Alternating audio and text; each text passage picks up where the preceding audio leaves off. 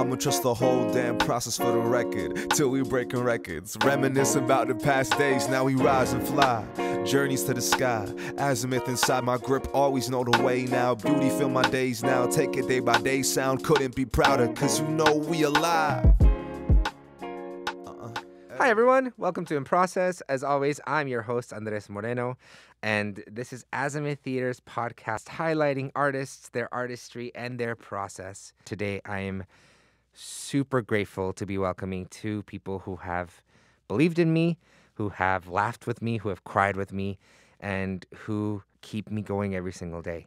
My pals, Morgan Yamada and Sue Goberdhan, the two co-artistic producers of Azimuth Theatre and the fearless leaders of this wonderful company. Welcome, pals. Thank you. Oh, thanks. So nice to have you here.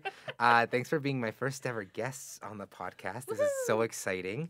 I wanted to start off by just offering you a chance to share a little bit about your story, where you started, and I know this might be like a bit of a long-winded question, but take your time. Morgan, would you like to kick us off? Yes! It's like, look at Sue, just be like, you're going now, right?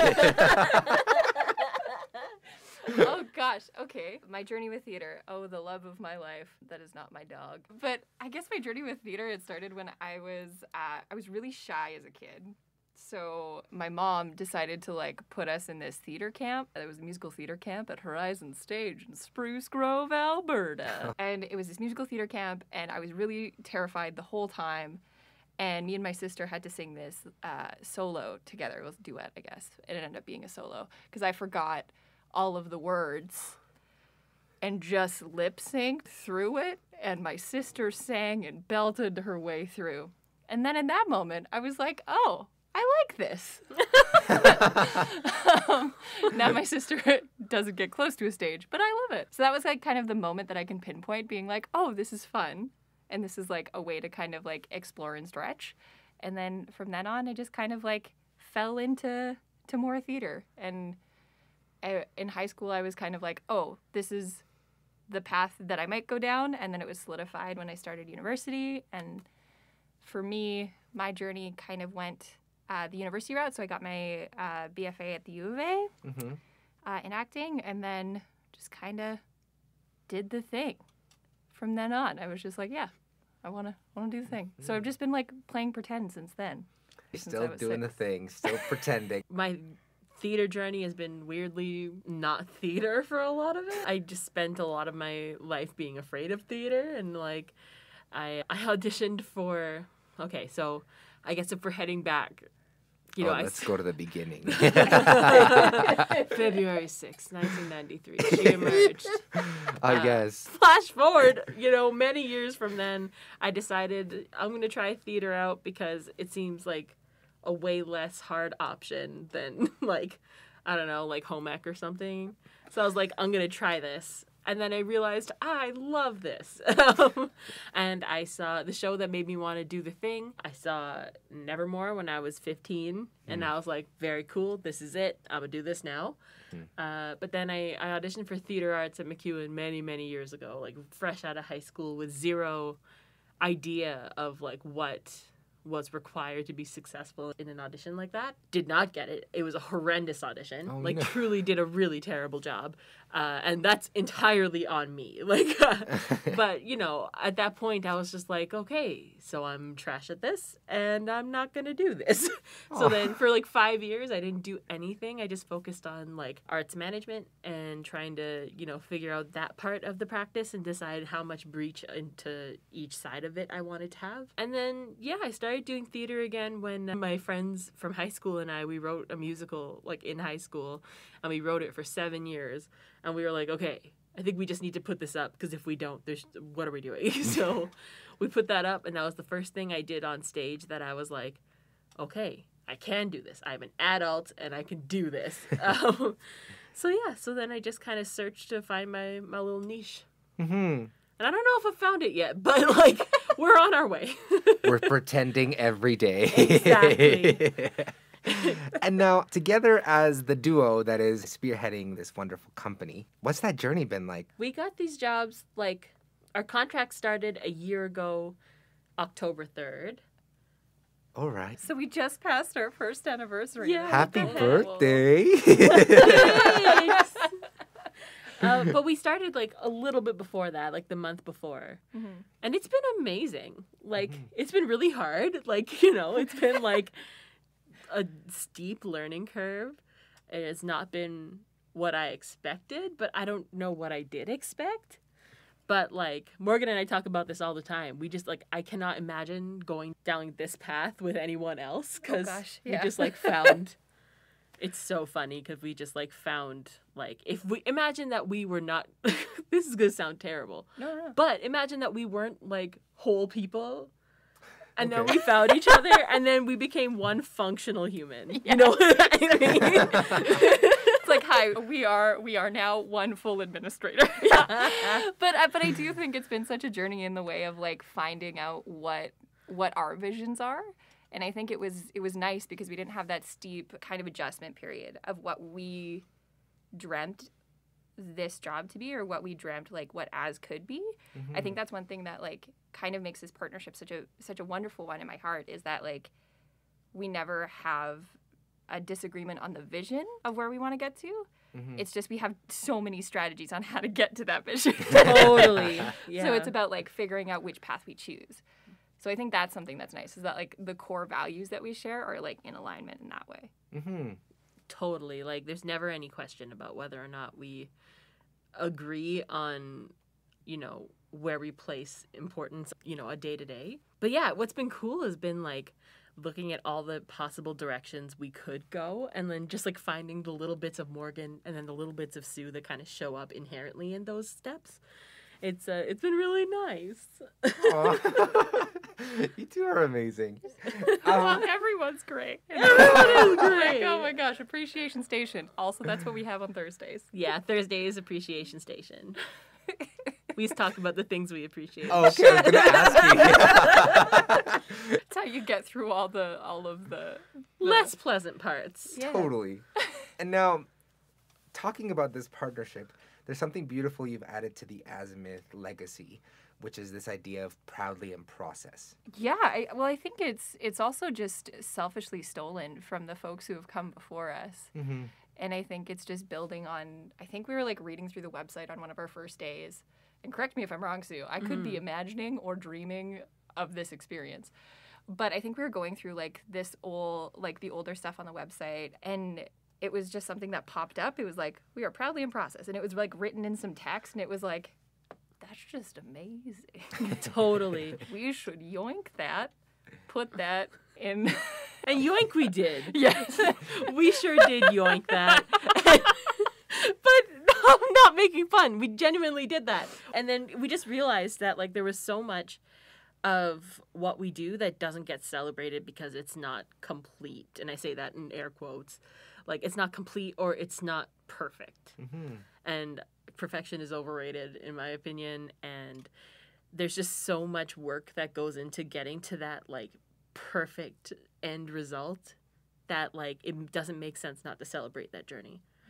So we just decided that we were going to try and put a focus on not just, you know, this like polished end product, but every step of the way to get there.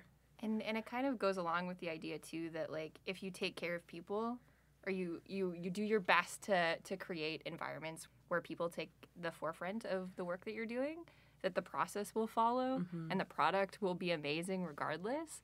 Whether it's like a pleasing, polished piece or it's a beautiful experience for those involved, like I think that's a part of the process as well too. Yeah, it's been a big part of like redefining what success looks like for us in terms of, you know, where we want to go with as and, you know, what we can kind of bring to the table. Especially since we're like a mid-size organization with like not the most money. So like we're trying to find more ways that we can still make work happen. Now, as artists, because obviously, yes, you work together in this beautiful partnership and this beautiful team. But as artists, a question that I want to ask you is, where do you draw inspiration from? As an artist, for me, I like theater that hits me unexpectedly. I feel like there's like a lot of work that I don't necessarily see coming. And I guess what I mean by that is like I really love subverting expectations. I love work that kind of takes what you think and gives you a fresh take on it, or gives you, you know, an alternate lens to look at it through. So I'm always inspired by opportunities to do that. I'm also inspired by, like, I'm a sucker for an underdog story. I love underdogs. I love folks who just, like, cannot get ahead, finally getting ahead. And I don't even know that that's the impetus for telling any story that I typically tell, but it is something that I think helps bring a different perspective to the work that I'm looking at. Like, if I'm looking at, you know, a story of, you know, someone opening their own business or something, I am more likely to look at the intersections that brought that person to that place. And that kind of inspires the work that I want to see, because I think it's just a lot of cultural intersections that we don't often get to see that I love. That's beautiful. Thank you. Yeah, thank you. Yeah. What about you, Morgan? Oh, goodness. This is such a beautiful question. And also, like, thank you for asking it. Thank you. This is such a beautiful gift for me as well, you know? I get to hear all these stories from artists that I admire and friends that I love. So I really appreciate, like, you being here. For me, it's like what inspires you, right? That's the base of the question. I think, like, theater on the extremes is something that brings me so much joy, and extremes in terms of, like, physicality or emotion, or just, like, how we can kind of push the expectations, but how we can push expectations of what's possible, both physically and emotionally, but in ways that's sustainable. And I think not pushing for the sake of pushing, but pushing because you safely can. And I think that's why I'm, like, so excited by really physical work, or work that's, like, really gross and, like, horror-y. Like, Dead Center of Town with Catch the Keys is, like, some of the coolest work, because you're just pushing, like, poetic stuff, and you're also pushing, like, physicality and also found space. Like, it's, I think really at the core of it is, like, what can you do that's weird and fun and also, like, impactful? So I think just on the extremes, but doing it, like, with joy. Totally. Like, violence with joy. And safely, like you mentioned. Exactly. Right? Totally. Exactly. Like, it's like stage combat brain. That's also, like, the other half of my practice. So what is something that's exciting both of you right now? It's a pretty open-ended. Honestly, this project is super exciting to me right now. And being able to collaborate so actively with you is just a dream. And I say that in terms of being able to have a collective of minds working on a similar pathway, but having, like, everyone's journey adjacent, and us being able to, like, expand and learn more from different folks, I think is, like, what's really filling my cup right now. Yeah, this is super exciting. I love that we get to do this. Something else too that, like, I've, like, really rediscovered my love for, it's scrappy theater. I love theater that, like, defies odds to be made. You know, I have some friends working on some projects right now that I don't know if they're ever going to see the light of day, but I know that I think they're brilliant. Like, a good friend of mine, like, started a Scream parody musical, and he sent me the opening number, and I was like, this is so good. like, I don't know what has to happen for me to see this, but I want to. And there's just so much work like that. And I'm always so excited to see, like, what's going to come out of the woodwork. Because there's just no way to know. It's like the best surprise. Well, and I think that's such a gift of this time. Like, it's like the great incubation of work. And I think to jump off what you're saying is, like, there's so much work that's being developed or in process. Like, I've never had the chance to read so many drafts of pieces and, like, really see, like, how stuff is evolving with the times, and, like, how we can be part of creating, like, relevant theater for the people in our spheres and for the greater community and for, like, everyone. So it's like there's so many pieces being made that, like, are just awesome. As I, like, clench the air with Oh, but it's so true though. Like, there's just been so many things that, like, I mean, I think there's two levels, right? There's, like, the level of, like, looking at it purely at, like, a script and the concept and what you're looking at.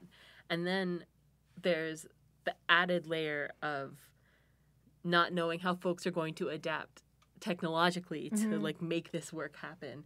And there's been so many cool diversions from what you'd expect in terms of the way people present their work throughout, you know, the pandemic. It's been amazing. Like I've been so inspired, and just like I'm so excited to see how far those boundaries can keep getting pushed. I want to go back to something you said, because I've never heard that term, but the idea of the great incubator. And this idea that, like, we as artists, we know we're survivalists.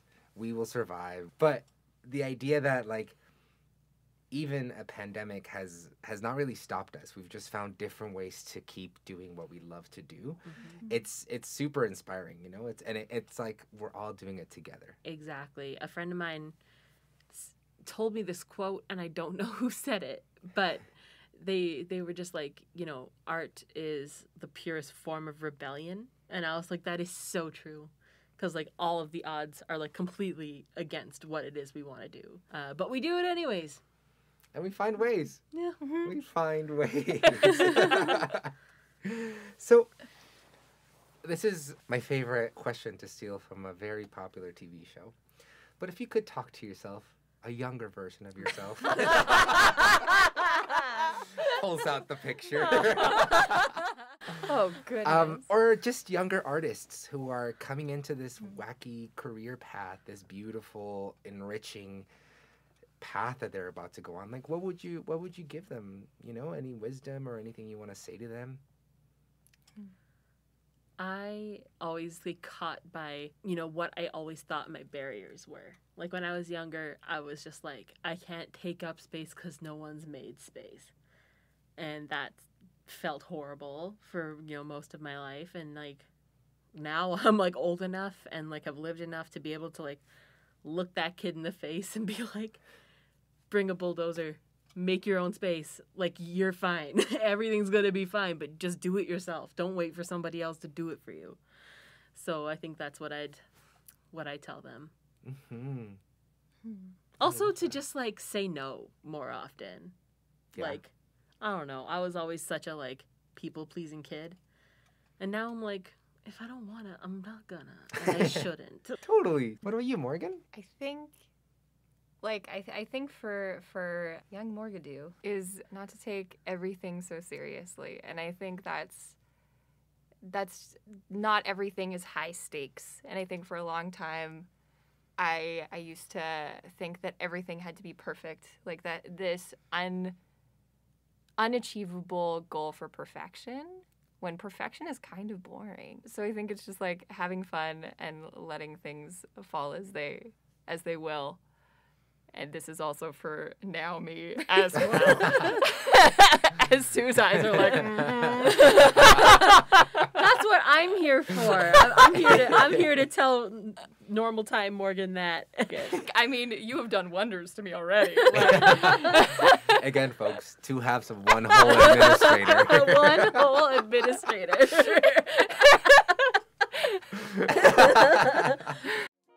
Hey, pal. Enjoying the conversation?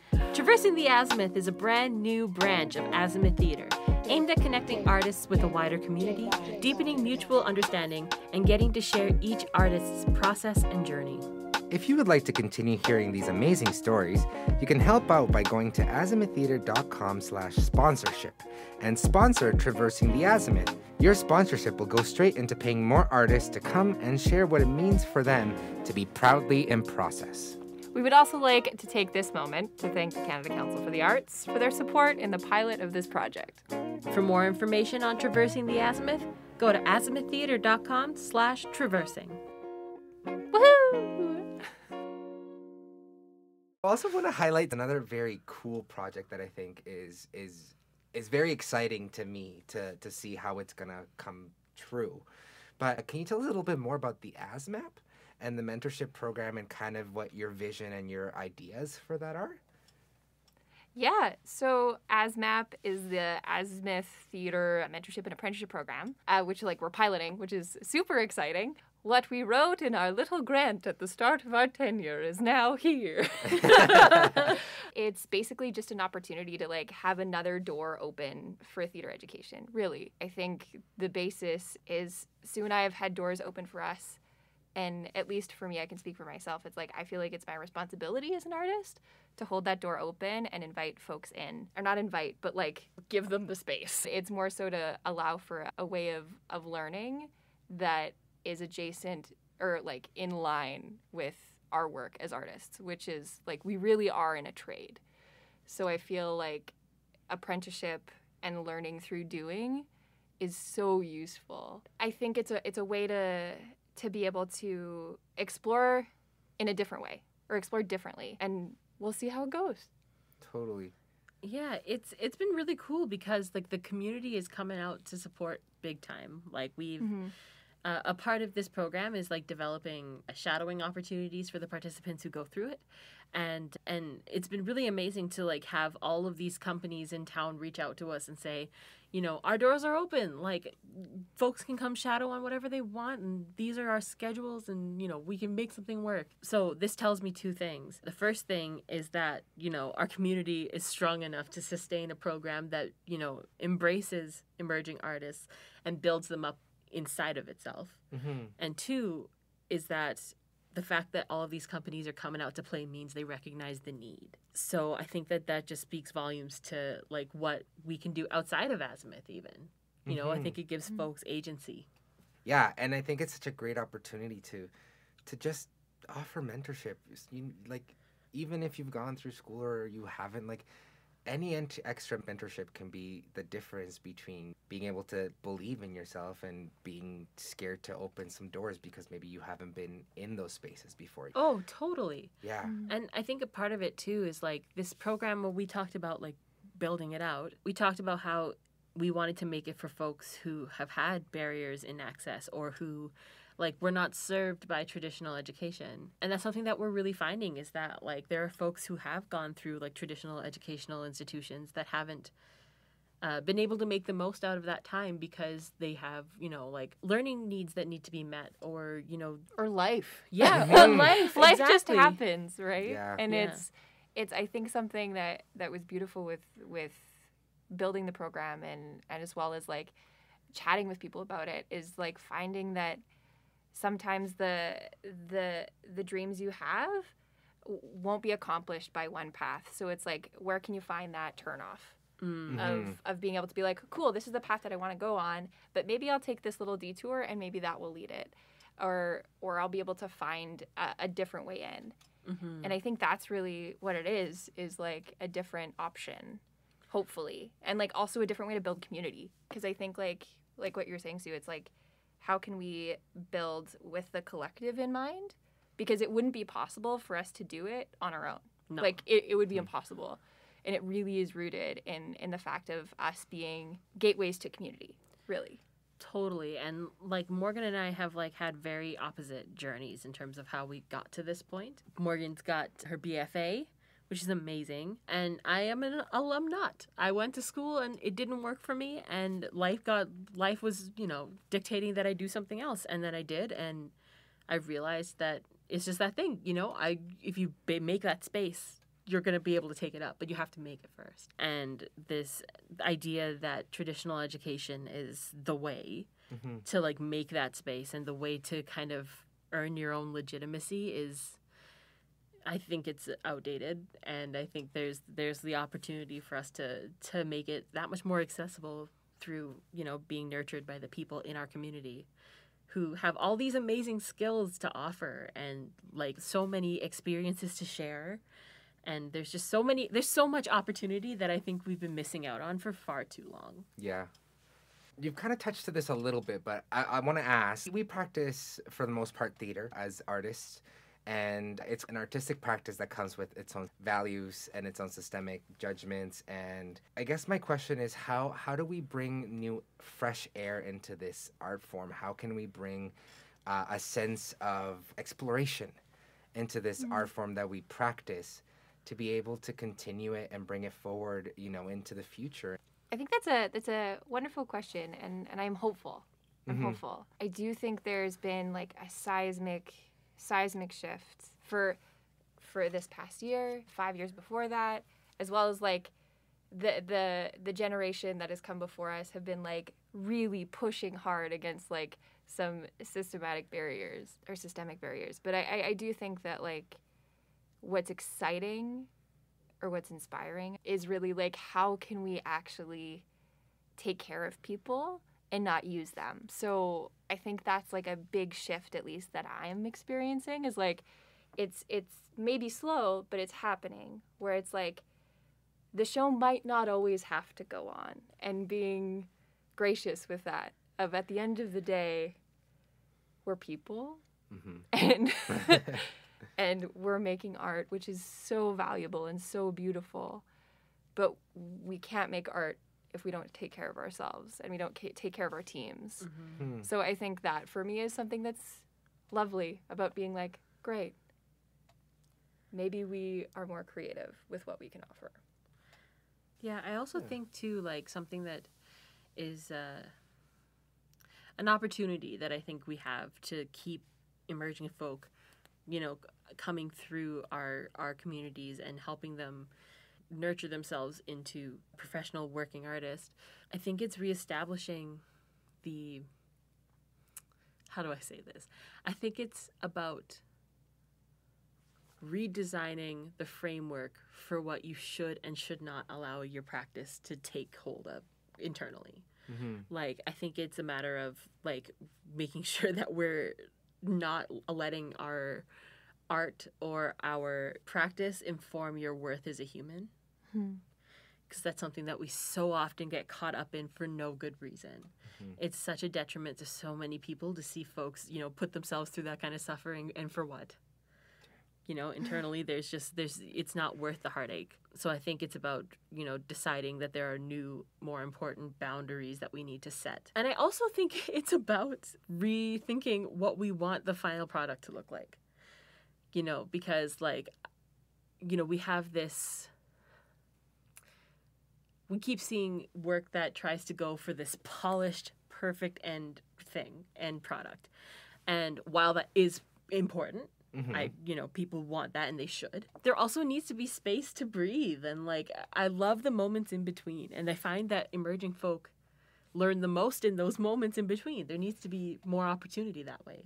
Because I think that people are so afraid of opening the doors to new talent because of this idea of the perfect final product. And regardless of who you open your doors to, you can get that. But it's a matter of how you approach it, right? Yeah. And I think that that's a big part of the conversation as well. And I think that's a very important thing to say, at least. I don't know if it's said enough. But the idea that we as artists, we're here to explore, and we're here to dig and get deeper into these topics.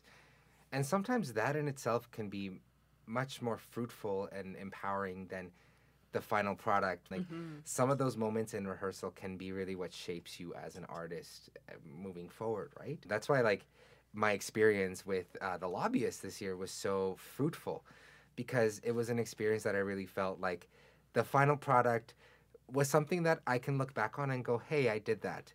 Whether or not it's something that I think is beautifully polished, it's something I worked on, and it's something that stretched me years in my path. Oh, it makes such a big difference to have that space to play and to like, you know, and to really take stock of the time that it took to get from point A to point B, and like what you did with that time, and like how that informs your practice moving forward.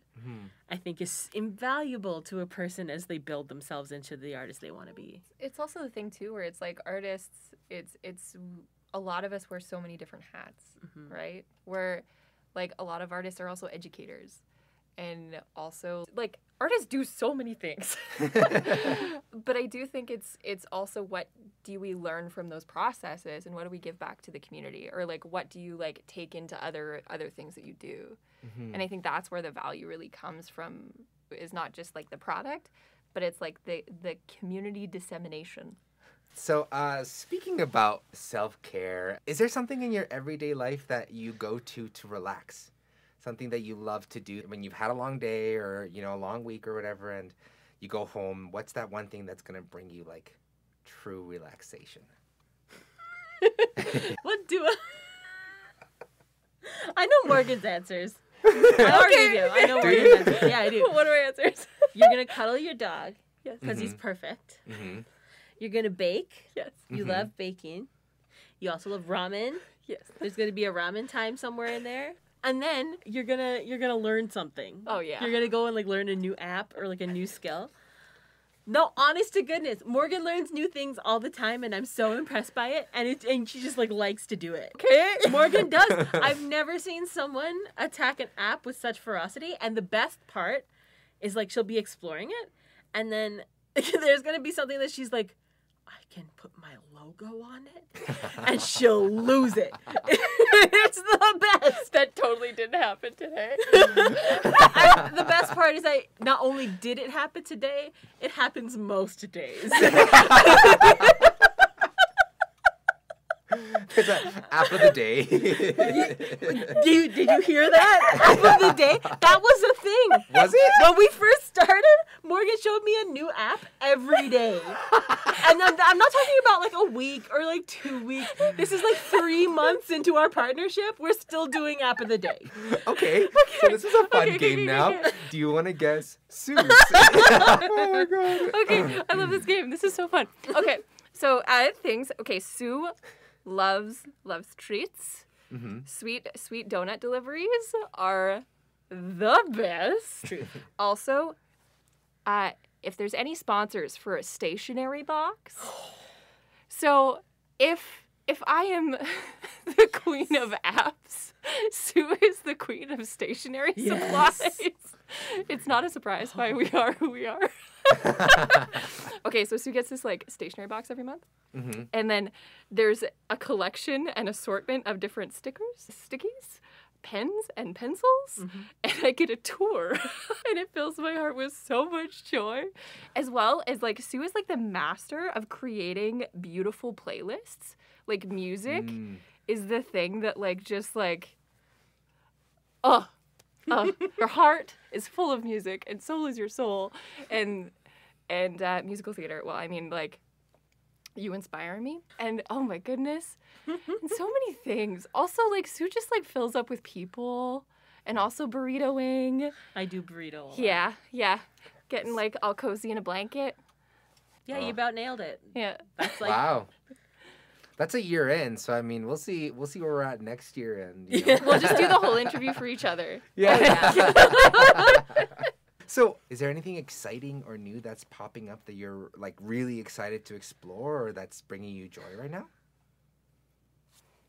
Yeah, I think like for me, like working on projects with new folks is always like exciting, and collectively creating something together is something that always like inspires me as an artist, like outside of Azimuth, but also alongside. I think like there's a project that I've been working on with some of my pals with Cloudsway Dance Theatre with Kenji, and we're a whole group of Japanese Canadians like working on a piece that's about like mythology and getting to explore like our own personal identities and like how that kind of fits into like our viewpoints and fits into this myth as well. So that's something that's like really exciting right now, is just like being able to create alongside some fantastic folks, but like all coming in with different practices and seeing how they collide, which is super fun. So not everybody's an actor. There's dancers and dramaturg, visual artists, amazing people. Like it's just like such a wonderful like mix of folks who have different practices, and seeing how they like collide is just like magic. That's beautiful. Yeah. Yeah, I think for me, like, on my own, I've been doing a lot of writing and, like, trying to, like, see what my next thing looks like. But I'm working on a movie right now with Imogen Legends, the debutantes. Nice. They are the funniest, coolest group of humans, and we're working on, like, it's like a Christmas movie, but it's kind of scary. It's called Spirit of the Season. Oh, all right. Okay, I see what you did there. Yeah, So we're filming that right now, and should be out for next Christmas, not this Christmas, but next Christmas. So I'm working on that right now, and I'm really excited about it. It's a really fun, silly time. Nice. We love fun, silly times, you know. Is there a project that you've worked on in your life that you keep going back to because it's really taught you a lot, or like you go back to the lessons that you picked up then and you bring them into your new projects? Totally. Mm-hmm. Oh my God, all the time. My writing partner, Matt Graham, he and I wrote a musical not long ago called Marnie Day. And, you know, we worked really hard on this show, and it was just the most like serendipitous moment because we had just wrapped our like last thing that we worked on. Then like 2 months out, we said, okay, when we come back together, bring an idea. And when we got back together, we had the same idea, having never spoken about it, or like I don't know if we talked about it in our dreams. I don't know what happened, but we had the exact same idea. So we were like, okay, we have to roll with this because this is the universe talking. Like, Yeah. we are but vessels at this point. So then we started working on this show, and then we were going to put it up, and we put it up. But then, you know, direction-wise, it took a totally different turn than what we thought it was going to be. And that's when I realized, I was like, this story could take a million different iterations. Like, it could be so many different things, and I just want to know what they all are. So I come back to it all the time because it was a practice in patience, just in terms of like taking work that I was precious with and then just like ripping it to pieces and putting it back together in an even better way and having it be a whole different show by the time I was done with it. You know, it felt so different and so new, and I was like, there's so much opportunity sitting here. I just got to figure it out. It's a puzzle. So I always come back to that one. Beautiful. Yeah. Well, and there's something so great about the moment you kind of let go of your preciousness in art and you start working for the project. Totally. And I had always like been the kind of person who like preached, you know, like, don't be precious with your work. Always go back to editing it. Edit. But then that was the project where it was the hardest for me. Like, I had never had it be that difficult, but it was so worth it. It was so worth it. Just in terms of how it informed my practice and how it continues to inform my practice. So, yeah, that's the one that I go back to. Thank you. Yeah. What about you, Morgan? So there's this monologue from Henry the Sixth, Part 1. Henry the Sixth, Part 1. I'm going to sound like I know what I'm talking about. Anyway, so there's this Joan of Arc monologue. It's a Shakespeare monologue, and I remember my pal who I was trying to get into, we were working on our audition pieces for the U of A together, and they slid me this monologue, and I was like, ooh, this is juicy. This is lovely. And I worked on it, and like that piece was so integral to like how I approach things because it was inherently a contradiction. So it's the first, let me tell you whom you have condemned. And it's a wonderful piece, but inherently a contradiction. And I think it's like that made me like investigate the play more. And also it's my like nerdy self. I was like, oh, I don't like this play, but I really like this monologue. So I've kind of for the past like, I think it's probably like 10 years had this idea of how to shift the play to work for Joan's character in the scheme of this Shakespeare. So it's a piece that I keep like picking away at, and the lovely folks at Thou Art Here have like been helping me along that journey in the past few years, and it's been a piece that I just always am excited by, I guess, because it's a contradiction of like I love doing like super edgy work and super like new work, and I feel like for me like that's what's exciting is because I don't do the classics very often. Right. So it's like, how can I make it work for today? And like just tear it apart. Like you said, tear it apart and kind of put it back together again. Yeah. Slightly in iambic. And so do you still use it for auditions? I do. Yeah. Something's not broken. Don't fix it. Exactly. We're all the same. Oh, yeah. We got like the 2 or 3 that it's like, no matter what, pick it up and go. Boom. What can I do Totally. in my sleep? Yeah. But also with a lot of commitment and a lot of effort. yes. Sleeping through it, but not in it. No, but there's so many hours that are in that. There's so many hours. It's just like, yeah, put the hours in. totally. So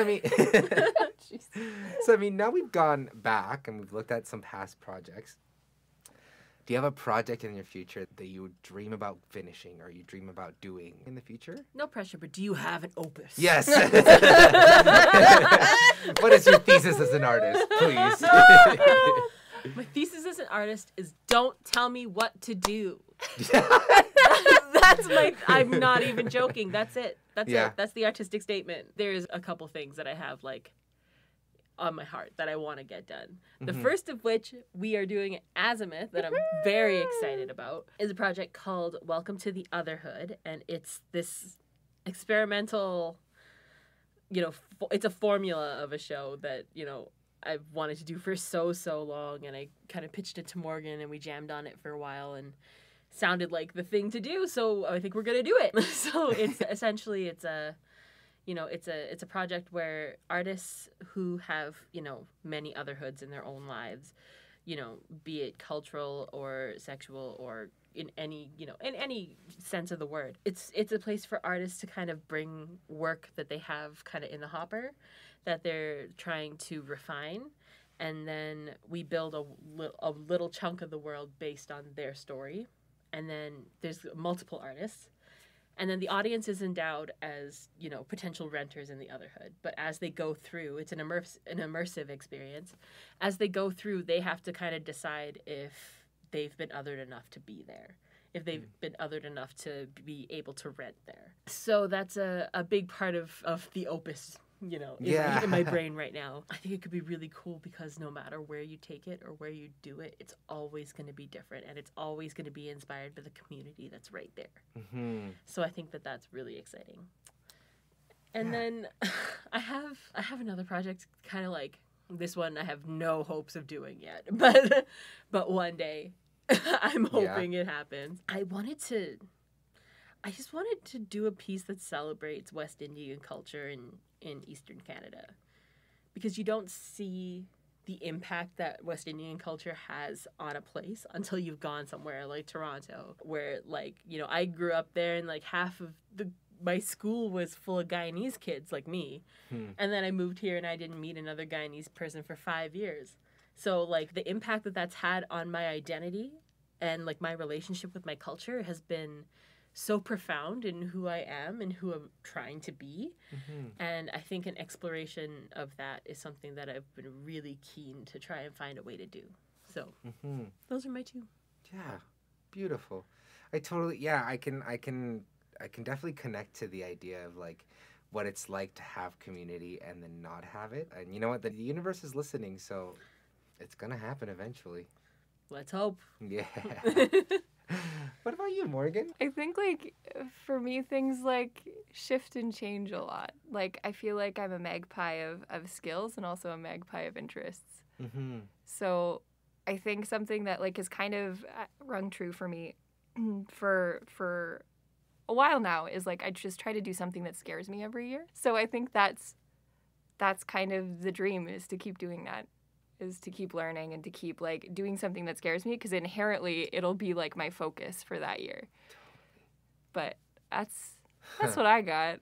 I love it, coming from the person who's let's push, let's be scary, let's be good. It's let's scare you a little bit. Hey, this I scare easy though. So, Sue, I guess next year we can put up Bye Bye Birdie, starring Moreno and Yamada. Well, heck, we gotta start writing some grants. Okay, well, what's yours? No, seriously, what is yours?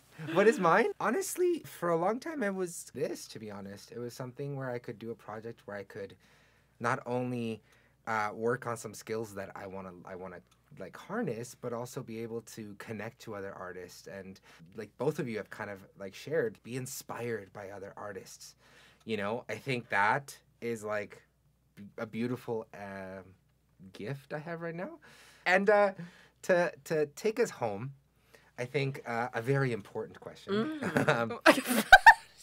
Is there a treat that brings you complete joy? something that you can eat that, like, no matter what kind of day you're having, you pop it in your mouth and it brings joy. That's a fantastic question. I love joy questions so much. I've got two. Yeah, go for it. Okay. So one, these are both not sweet, which is hilarious. But one is my mom's tuna bake. She makes this like tuna casserole and it is so good. Dang. It's just so much cheese Oh. and cornflakes and just is like so wholesome and it fills your heart. That's up there. And then also I really love miso soup. Miso will like just it just like fills my cup. And it just reminds me of my dad. Like one day when I was like really young, I stayed home sick from school and then he surprised me by coming home and just made like miso with udon in it. And it's just like a formative like comfort food memory. That's so sweet. Yeah. So it's like tuna bake and miso. Aw. Just heart food. I love that they're connected to home. That's beautiful. Thanks, Morgan. What about you, Sue? Oh my gosh. I was like thinking like commercially like stuff that I love. But then you brought up the home connection. I was like, oh, that's like a whole other category of stuff I love. But I think, okay. So I really love a deep and delicious. Okay. Like if I'm having like the worst day and I just like need to like sequester myself in a room and just be sad about it for a day, I'm gonna have a deep and delicious. Yeah, you are. And I'm gonna enjoy it. And then I'm gonna feel so much better. I reserve one day out of a calendar year to like have a deep and delicious day. But then like home food, my mom makes a lot of really amazing food. Like she's like the best cook ever. And like something that I love is like this is like a fun little intersection that I never really figured out. So where we're from, we have a little like steam bun with like filling in it. And we called that POW, like POW. Okay. Yeah. Wow. But then I saw the like little Disney short called Bow, and I was like, it's the same thing. What the heck? It's the same thing. That's what she makes. So I was like, oh my gosh, like that's just a language barrier thing because my great grandmother was Chinese, but that's like all we know about that like intersection in our family. We have no idea of any other like traces back to that, but we do know that like that was maybe a loss in translation. yeah. That's So beautiful. yeah, and it's delicious, and it's just something that makes me think of my family. Oh, Yeah. thank you both so much for joining me today. This has been. What's yours? Oh, What's your? You can't just ask joy of people. You need fair. to share in joy. Let's see if it shocks anybody. Definitely empanadas. Empanadas. I knew it. There's just something about them, and I think again, it does harken back to family. It harkens back to like they were my favorite things to grab. Like you can buy them anywhere on the street back home. So it was like just something that was so readily available that when I lost it, I really was like, oh, and then my mom like figured out how to make them just so that like because she knew I was missing them. Oh. And they were like the first Colombian food I learned how to make on my own. So there's a lot of like really deep roots to like this little empanada, but it brings me so much joy, and I love, more than anything, I love cooking it for other people. Thank you. That sounds wonderful. So we look forward to empanadas at the Andrés' house? Like when and where? Well, I guess you said my place, but yeah, it's at your place. Easy. Friends, I'm just going to say I really am so thankful to you two for everything you've done, for being here, for sitting down and sharing your thoughts. They're beautiful, and I'm really, really thankful to have you in my life. So thanks for joining me in this podcast today, and everyone out there, stay tuned for more. Thank you so much. Also, there's such cool people next. I know. You Right? have no idea what So you're in fancy. for. So It's a Cool. good season. It's a good season. Indeed it is. Awesome. Thanks, pals. Thank Thanks. you.